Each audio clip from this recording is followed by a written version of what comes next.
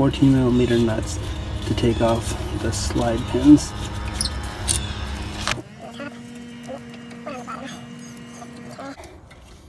And if you need, take a 14mm wrench, and right here, it's a counter hole to help take it off easier.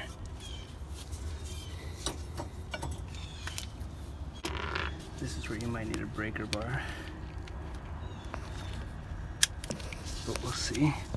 Hopefully not. Yeah, I'm gonna need a breaker bar.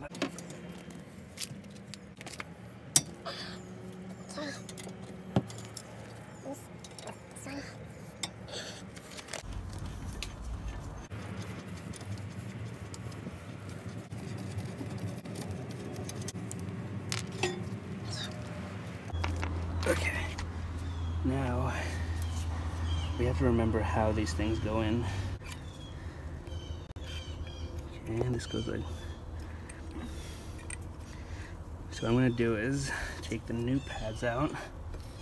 This is your indicator. So like when your brakes get low, these will start squealing.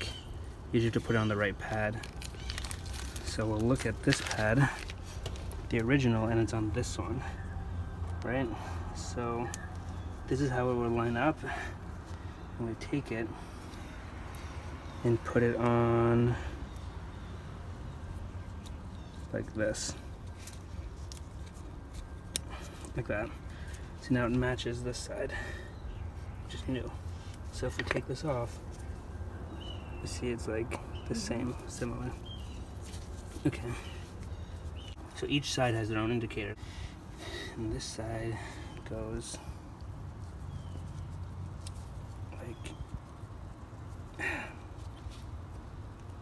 like that. Okay, so we can remember that these will go like this. Right? Wait, so the pad goes on like this. So remember that these go like this. And that's how I remember what side it goes on what side.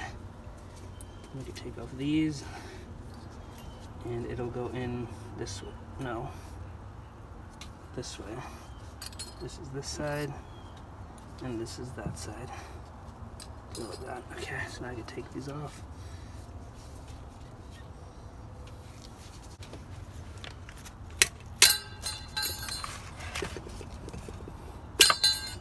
Okay. Yeah, now we gotta clean the bracket where the metal protector things, where those go. Want to clean that up nicely so there's no bonding going on. Then I'm gonna put the new brakes in. So you need a wire brush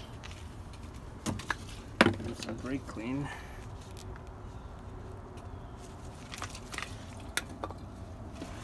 And we'll clean this up.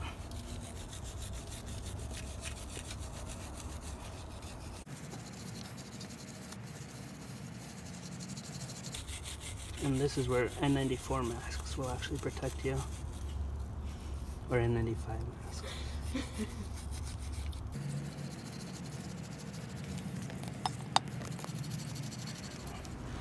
Okay.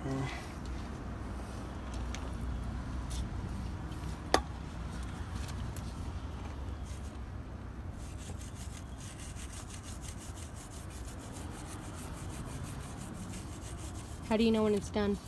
Just gotta get it as good as possible. I mean, you could go on with like an angle grinder, or not an angle, but like a wire brush on an angle grinder or something like that, and really go to town on this. But you just want to get it as good as possible, because either way those shims are going to be on it, and that's going to protect most of it. You just don't want it. You just don't want rust on it. It's just not so fun to deal with.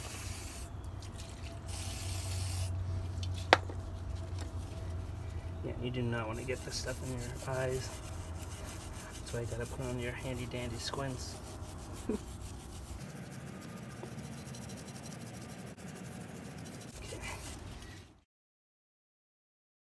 You have to push it in all the way until it's like it's flush in there.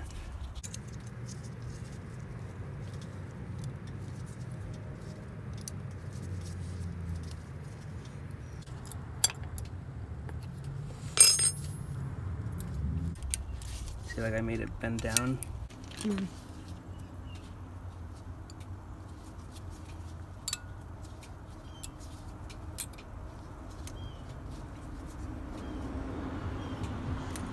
You also don't want these things coming apart.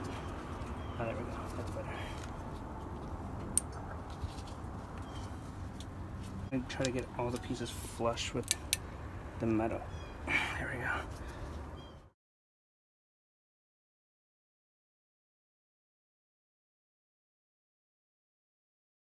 Going on. Taking out these slide pins. Gotta clean it up. Tissue.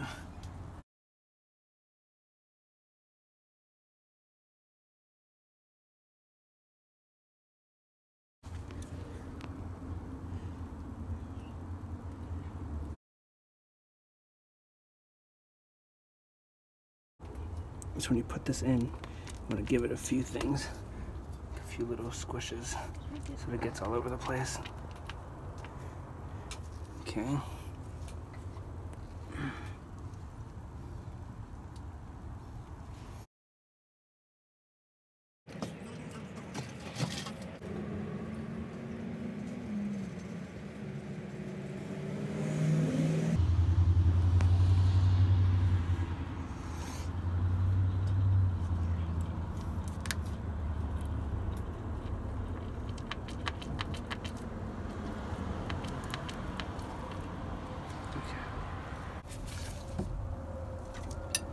Okay, let's tighten this one up more.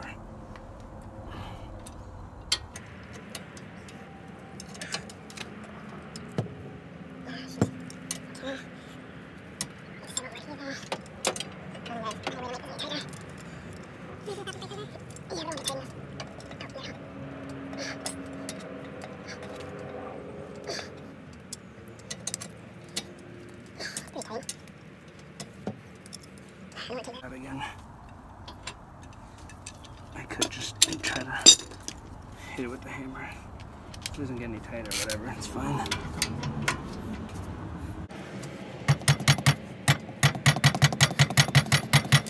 I'm sure if I move, let's see.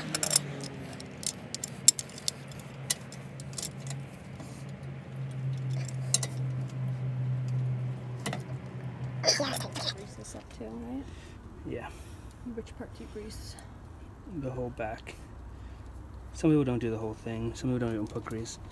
But I'd rather be safe than sorry. And just get the whole thing. Because technically it doesn't... The piston doesn't really touch the whole back. But I feel like you would rather have the whole back just in case. Yeah.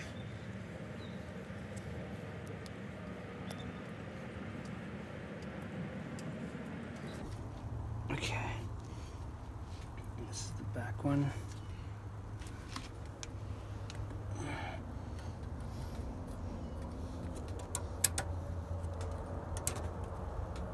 Okay.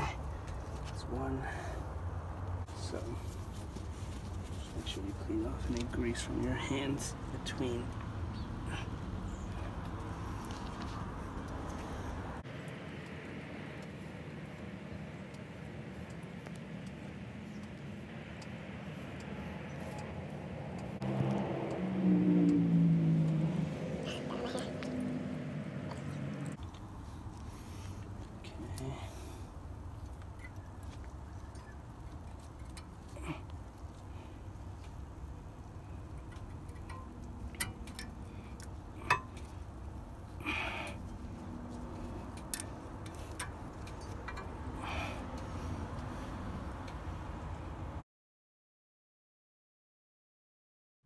What are these? This is a brake caliber retractor set. You don't have to use this. You can use like big ass pliers or something, but it's just easy to use.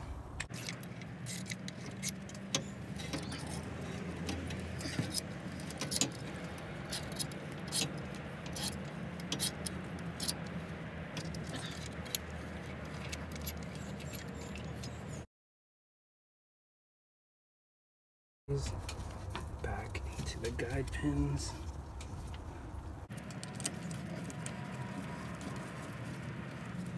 Okay, let me find the 14 millimeter.